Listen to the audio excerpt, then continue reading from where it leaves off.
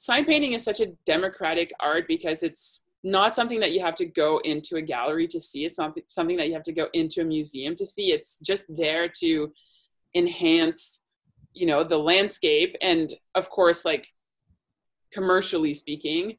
But for me, it's so rewarding to walk around and see like this traditional craft that I'm obsessed with all over town, and to possibly inspire businesses to get other artists to do similar work, or even just to request more of that kind of work, like the traditional gilding or, you know, traditional lettering. To me is the most beautiful. I'd